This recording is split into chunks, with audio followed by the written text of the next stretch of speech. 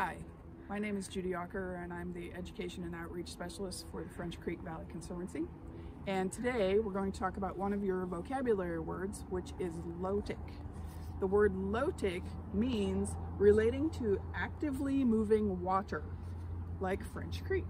As you can see, French Creek is a lotic system because that water is moving and grooving. So if you look here, you can see the word lotic has an O in it. This is how I remember the difference between lotic and lentic.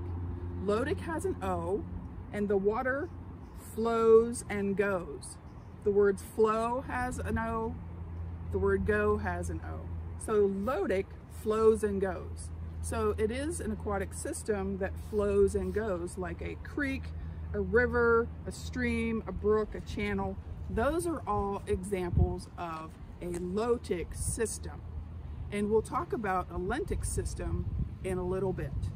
So remember, lotic systems flow and go, and a really good example of a lotic system is, of course, French Creek.